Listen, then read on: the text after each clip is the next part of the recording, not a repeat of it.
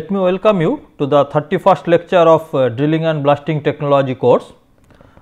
In this lecture, we will discuss the techniques of underground blasting. This will be the first lecture. We will discuss few underground blast design cut here, and we will continue the same lecture in the next class also. But like every class, what we do, we let us retrospect our previous lectures. So far, we have covered the information about the surface blasting and surface blast design parameters, and I believe that you can feel yourself confident that you can carry out a surface blast design. We have understood that the surface blast would be designed through trial blasting. That means, we know exact blast pattern for that unknown rock mass is not possible. We have to carry out a number of trial blasts prior to arrive at the decision what should be the suitable design for carrying out blasting in that particular surface blasting condition. And we have also discussed the different procedural steps to be covered in the surface blast designing. In fact, the procedure is more or less similar for the underground blasting also, but we will discuss how we will start in this consecutive two classes. And so, our learning objective for this class and next class is that to understand the objective of underground blasting and to design an underground blast. So, for this coming two lecture, our objective is to design the underground blast, and for that we should understand what is underground blasting. So, let us start with this video where we will get some knowledge about the underground blasting if we see this video. So, this is one underground, you can say opening or tunnel or drift, whatever that. Now, you can see this surface connection of the holes are now carried out. Then the delay provided in the inside the hole is blasted. You can see the fumes of the explosive now coming out from the tunnel, and you can see the first the surface or the outside hole the connection is carried out, and after the blasting of that connections inside the delay which is provided inside the hole, that is blasted a little bit time lag. So, that is the objective of this blast, and you can understand that this blasting is almost very difficult to videograph because of the generation of the fumes in that blind heading. Let us now understand why we carry out the blasting in underground developmental drifts or underground openings. Our first objective is to fragment. Why this fragmentation required? Because we want to excavate that area is filled with the rock mass. So, we want to fragment that rock mass into a number of small pieces.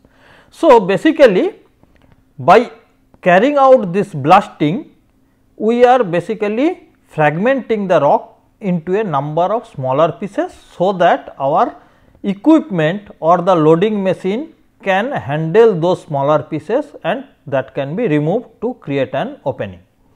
So, our objective is that we will drill the hole, insert the explosive inside the hole, and then we blast that explosive to fragment the rock. So, first objective is basically the fragmentation. The next objective is the ore or waste excavation. So, fragmentation may be carried out in a rock where we need to create the opening,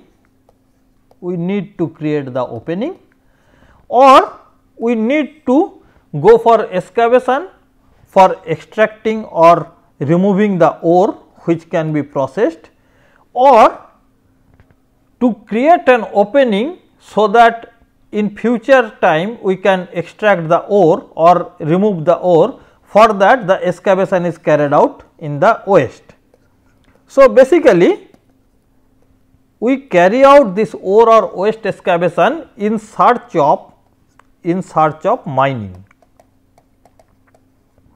So, this is carried out opening for any other purposes, maybe the access or tunnels or maybe storage, whichever the condition it is, but these are for other purposes and these are for the mining purposes. So, that is why these are the two main excavations carried out, and this is for the civil structures where the excavation is carried out. Large underground openings are carried out like theatres, underground ice hockey stadium, all those large openings are created for the different civil purposes.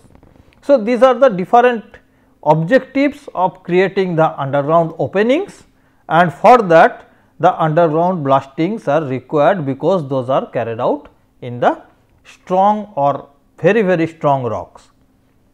So, like the surface blasting, the present scenario is that we are having a rock and we are having explosive, and as we have discussed already, this rock is uncontrolled. We cannot alter this rock because the rock is there inside that area, we cannot change it. This is the explosive. Sometimes we are having the option to change it, but often we do not have the option to change it, because there are it may be already procured, the decision may be taken by the higher management, or often that other types of explosive are not available, like in India we are only having that ammonium nitrate based explosive. So, like that way we are having some partially control on the explosive, we do not have any control on the rock, but we have to achieve our desired result. That means, we have to fragment the rock, and with the desired length of advancement. That means, if this is the underground opening and we would like to excavate this part by drilling, these are the drilled holes, then we expect that at least up to this length to be excavated or to be fragmented into the smaller rock masses, rock pieces, and this fragmentation is essentially required, and up to this length the advancement or pull is also required. So, this is another objective that has to be fulfilled. So, one is the fragmentation, that is the size of smaller rock pieces, and second one is the advancement, that is the up to what depth the opening is advanced by one round of blasting. These two objectives are must be fulfilled in this condition.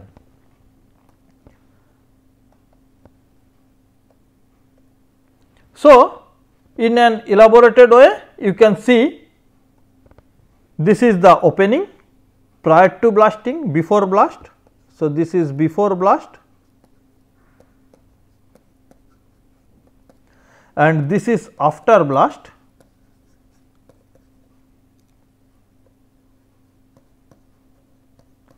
And before blast you can see this is the drilling length, you have carried out this much of drilling, and after blasting you can see you have achieved, say if this is the previously this part, this is the position, and that means we have achieved an advancement, this is the advancement, or in other terms you can call it pool if it is a coal mining case, up to which the rock is fragmented into the smaller pieces. So, in this case we are achieving an advance of this much, and this portion of hole remain there as a hole mark, which is called socket. So, very often the whole total hole length is not utilized in this case, and a part of hole length is utilized. That means, the advance achieved and the drilled hole length is having a ratio which is called hole utilization factor. hole utilization factor. So, in this hole utilization factor we achieve up to a percentage of hole length, that much advance is achieved. It may be considered very good if we are achieving 90%, but depending on rock mass condition, for very weak rock or if the joint sets are like in very favorable condition, in those cases we can achieve 100% hole utilization. Often it may be greater than 100% also, but in more or less we consider 90% is very good performance of an underground blast. Less than that may be often accepted for the difficult blasting condition also. So, our objective of fragmentation and objective of hole utilization factor or advance is very important.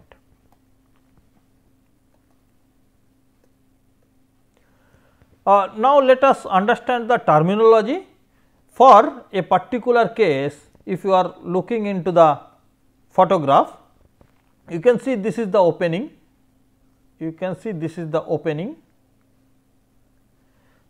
opening, this side it is not visible. So, this side you can see this is the opening, and if you are considering this is the total periphery area, which is supposed to be excavated, supposed to be blasted, then our procedure is that we create another free face. Now, again let me discuss with you, because it is already discussed, that in surface blasting we are having two free faces, we carry out drilling like this. So, the explosive placed here is having one free front in this direction and another free front in this direction. So, basically there are two free faces available for a surface blasting, but in underground blasting you can see this is the only free face available in the underground rock, which is not available in case of the second free face is not available in case of underground blasting. So, our first objective is basically to generate another free face, and for that we carry out blasting in a part which is called cut area. So, the first area is called cut area, which in general centrally located. In this case, this is the cut area placed in the central part of the opening. What is the objective of this cut area? The objective of this cut area is that we drill the hole in this position, these are the different holes, so that we can create an opening in this place first. So, if you look into this from the section or from the plan view, it may look like this.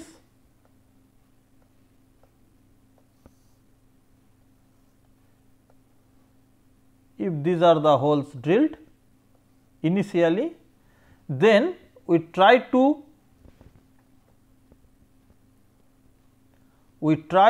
create an opening here, so that the other holes drilled at this position may use this place as the second free face, other than this one as the free face. So, our objective is to first create another free face, and for that centrally an opening is basically created in this part, which can act as the free face for the other holes. So, for that the area is considered, that is called cut area. So, in cut area we drill the holes. The first holes which are drilled and blasted are called cut holes. Then the other holes which are drilled and gradually blasted till it is achieving a desired length of excavation is called cut spreader hole, and it is expected in cut area the desired length of advance is achieved, and then the other holes are placed, so that much advance can be kept consistent advance for the remaining of the face area. So, that is why this is the cut area, and it is very important, and all the design factors what we will discuss in this class and the next class are basically for designing the cut area only. The designing principle of the stopping holes, which are basically for the holes which are basically used for increasing the opening area, surrounding this cut area, so that it can reach up to the periphery. So, that those are called stopping holes. The periphery holes which are placed in the roof side is called roof contour holes. Periphery holes which are placed on the wall side is called wall contour holes, and which are placed in the floor side it is called lifter holes, so or floor holes. So, basically this last row of holes which are placed in the periphery are designed so that additional excavation, that means additional excavation should not be there. We want to restrict the excavation up to this desired periphery only, So, for that the controlling measure is carried out in this designing. So, basically this design part, contour holes part and stopping holes part, this design part is more or less same to the surface blasting, only the changes are there. In surface blasting our holes are vertical, here holes are horizontal. So, only this much changes are there from the surface blasting. So, the design consideration is more or less similar, apart from that damage control techniques in the contour holes. Apart from that, the design procedure is more or less similar for the stopping holes and the contour holes, which are more or less similar for the surface blasting holes also. So, the design considerations are made only for the cut holes. So, that is the special characteristics in this designing of the underground blasting. So, now let us consider about the different designing theorem. We are having one burn cut designing theorem, in which the holes are drilled parallelly and all the holes are horizontal, there is no angled holes, and we have already discussed this case in case of our drilling considerations. While we have carried out our drilling patterns for the underground mines, that time we have already discussed how the burn cuts are there. So, the burn cut patterns are discussed there, we will design, we will understand the designing of this. If you look into this burn cut, you can see this is the cut area, and the details of this cut design is this one, which we will discuss how it will be there. Then these are the stopping holes, this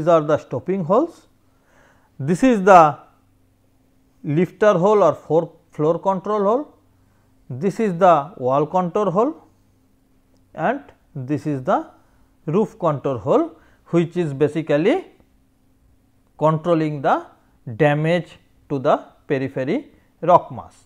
So, our burn cut is specially for the horizontal drilling. If you look into the details of the burn cut, you can see the burn cut, this is basically 4 square burn cut, where you can see basically here it is 3 square, but 4 square burn cut, you can see 1 square, 2 square, 3 square. If it is required, you can go for 4 square also. So, in this square, in general we place an empty hole in the center, which is surrounded by the explosive loaded holes, empty holes, then the explosive loaded holes, and this empty hole is basically act as the free face for this loaded holes. So, if we are blasting this one first, then this act as the free face and ultimately free face area is developed like this. Similarly, when this one is blasted, a free face area is developed like this. So, while this one is being blasted, that time the total free face length is this one to this one. So, this will be blasted considering this total area is the free face area, and gradually like this, gradually the free face area is becoming extended and it is finally reached up to this. The total free face area is achieved and it is expected that the desired length of excavation will be completed at this place, in this place also. So, this is the basic consideration of the burn cut blast design. This is the wedge cut blast design, where we consider the initial an angle is provided, so that there is no so that a particular rock resistance at this place may be reduced, and basically a crater blasting type blasting will occur, and if the explosive is placed here, this will try to excavate this portion of rocks, and explosive placed at this position will try to excavate this position of rock. So, finally, by blasting this one and free face may be created like this. So, by blasting this one, a free face may be created like this. So, for this hole, this will act as the burden and a free face like this will be observed after this blasting, and finally, a free face like this one will be observed. Basically, in our design consideration, we have already discussed that fan cut, drag cut is basically half wedge cut and pyramid cut is basically a double wedge cut. So, our design consideration will discuss mainly for the wedge cut and for the burn cut only. We will discuss a very little of the fan cut and drag cut. So, let us see how it is, how the fan cut is there. You can see the fan cut is basically half wedge cut, where the wedge is placed horizontally. That means, if you look the previous one again, you can see if you are cutting this part, it is more or less becoming similar to the fan cut.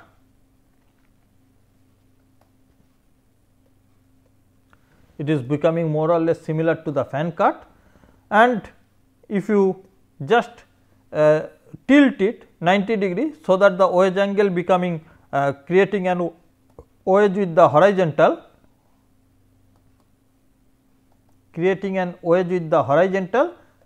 then it can be called as drag cut.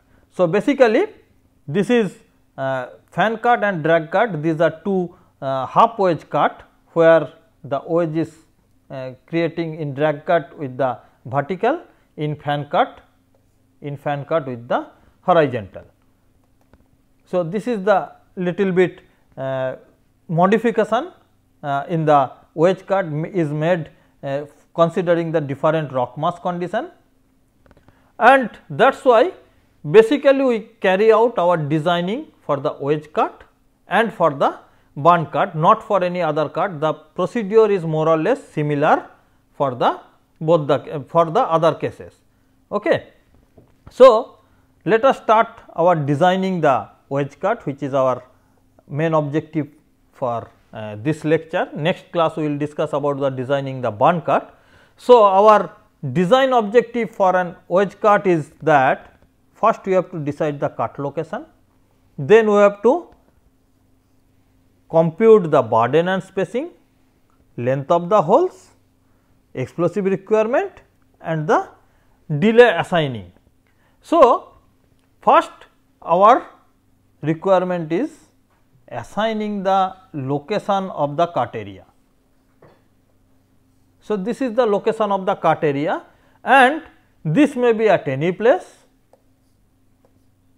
cut area may be at any place, and where it has to be placed, that is the first essential decision.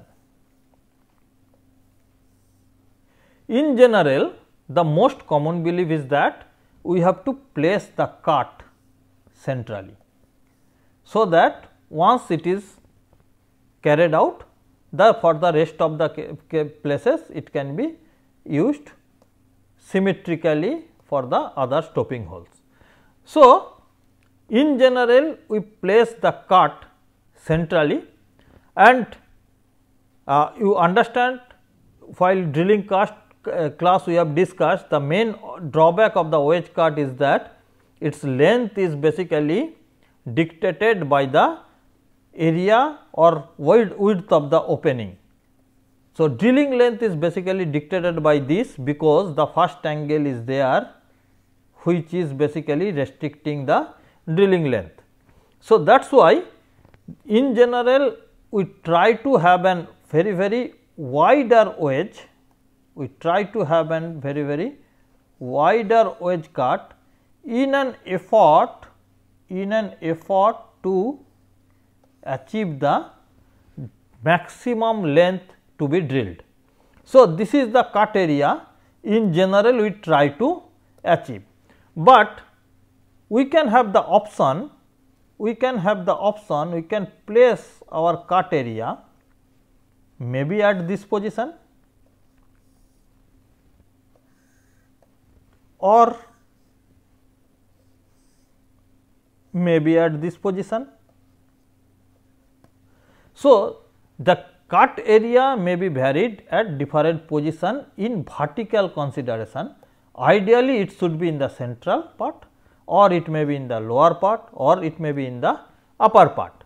So, this type of variation is possible, though we try to place it centrally and maximum width must be covered, so that we can have the maximum length. But one consideration is very important at this place. In cut area you can understand we are having the charge concentration is very high. So, that means if we are placing charge at this position, charge concentration in this position is very high, which may damage the rock part below that level where it is not blasted. So, to avoid that situation, generally in practical cases we try to little bit shift our cut area little bit lower part, little bit upper part. So, that much shifting is carried out very frequently in hard rock mass blasting condition where wedge cut is utilized, because the damaged rock mass it is very difficult to carry out drilling. So, cut location is decided basically considering all this, but ideally or theoretically it must be placed centrally. Now, let us see how we will calculate the burden and spacing. So, let us consider it in step by step mode. Our first step is that we have to measure the dimension of the face. So, first consideration is that we have to measure the dimension of this, because this width is basically dictating our wedge cut drilling length. Then step 2 is, let us decide the diameter of the blast hole first. Basically these are the iteration. So, for this iteration initially we assume some diameter of the hole, because the diameter of hole is basically guiding the linear charge concentration.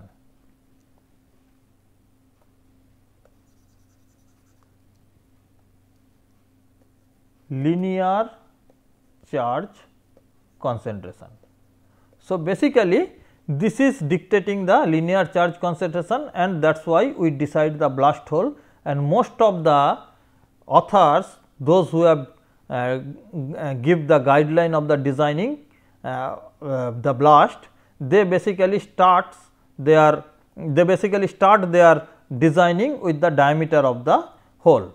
So, we first assume some diameter of the hole first, then our next assumption is the decide the internal angle of the hole to be placed. That means, the first angle in an wedge cut has to be provided, that angle has to be decided. Basically, the guideline is that if the rock is soft, we will go for the increased angle, internal angle, increased internal angle. If the rock is hard, we have to decrease the internal angle, but in no case we should not go less than 58 degree, or you can say it is 1 radian, we should not go less than 1 radian of this value. This guideline is given by Langeforce, Kirchhoff, Gustafsson, etc. Though if you see the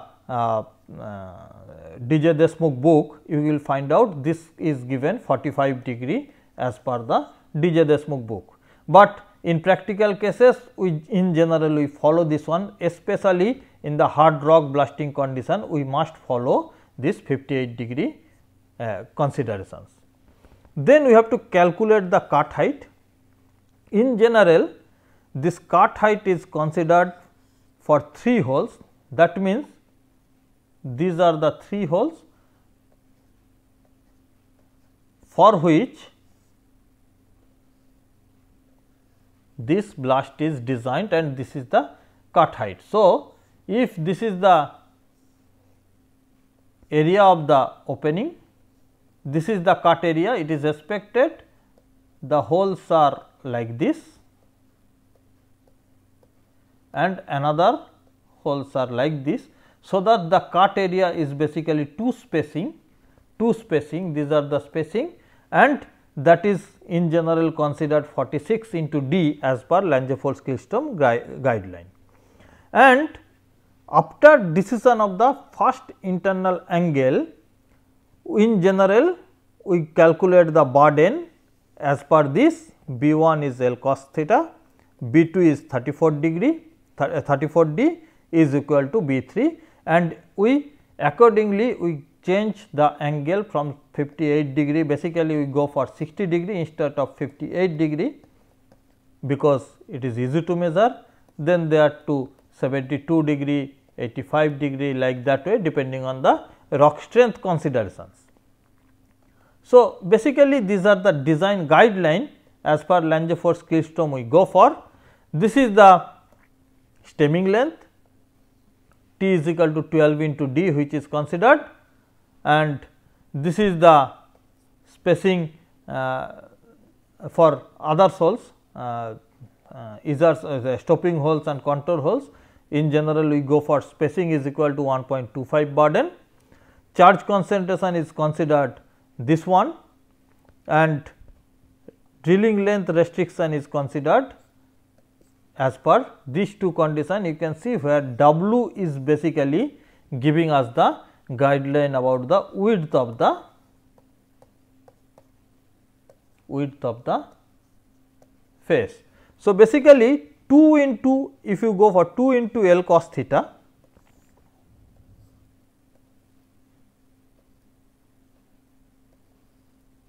so this is L cos theta.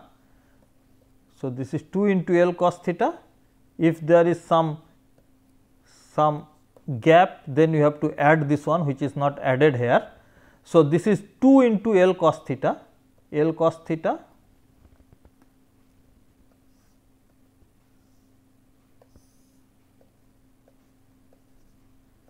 So, L cos theta,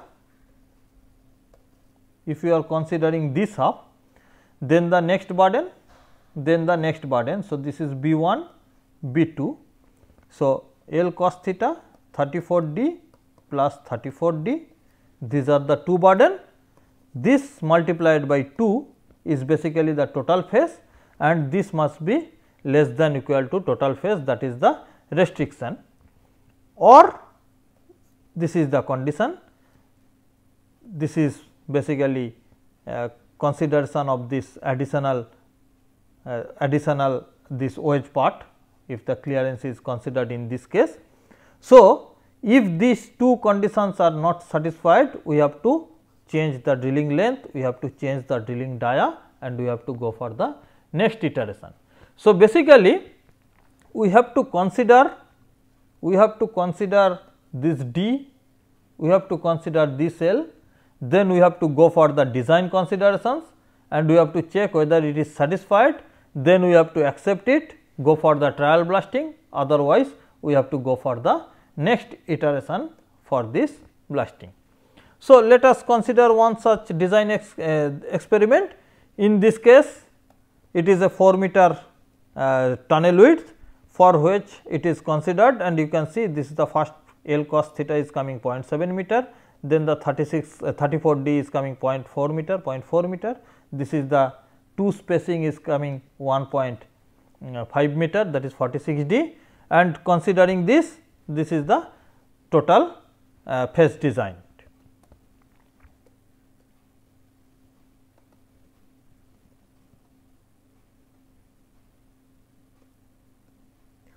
And you can see this is the first consideration is the 60 degree,